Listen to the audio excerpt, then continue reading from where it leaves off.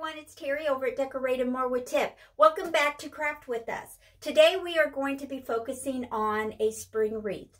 Tammy over at Patina and Paint, Corinne over at Junk to Gems, and myself are going to be sharing different types of spring wreaths that we are going to style in our home. So I hope you enjoy. I am going to take a sunburst wreath that I found at the thrift store for like $5. Sorry, I see a lot of glare in my glasses, but I can't see without them. I am using my starburst grapevine wreath. I found this wreath at a thrift store. Always check out your thrift stores for wreaths. The bases are always good. They might not have the most prettiest decorations. Remember to look past the ugly flowers that people had on the wreaths. I'm sure they've been faded or they've been worn. They're ready to be retired, but you can take those off and have a really nice sturdy base. So always keep an eye on thrift stores. I am going to take 5 of my stems that I purchased at the Dollar Tree, and I'm going to snip them into 2 sections. And then I'm going to stick them in my wreath, and we're going to have a pretty airy springtime wreath. It'll take you longer to cut the stems than put them in there. It might not take more than 10 minutes. So let's get started. I'm going to cut my stems, maybe the first one 10 inches. And for the other one, I'm just going to cut it to give me a stem as well. So I have 2 stems that I can use out of that one Dollar Tree stem. What I'm going to do is I'm going to start taking my stems and sticking them in my wreath and letting them just stand by themselves wherever they want to fall.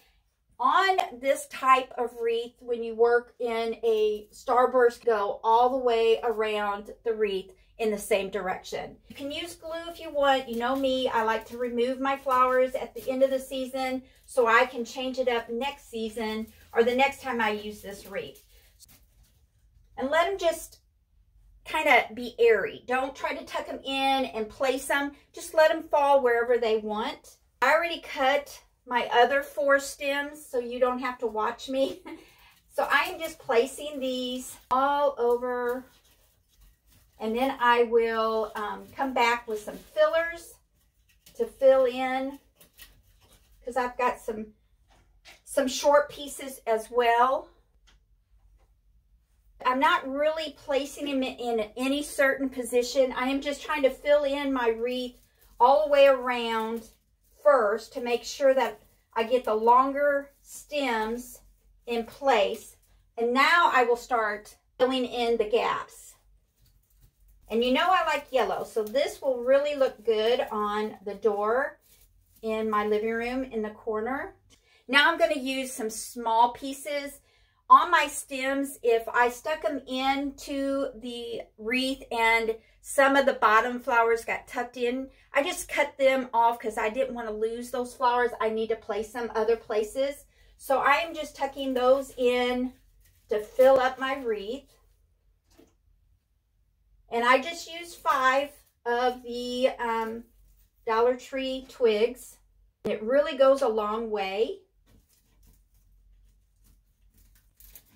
And I'm not using glue or anything, and they're staying on pretty well.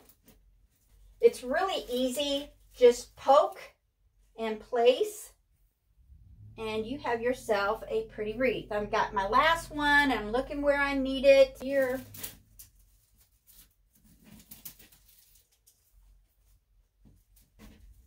So there we have it. We have a beautiful spring wreath that only took us a couple minutes to make.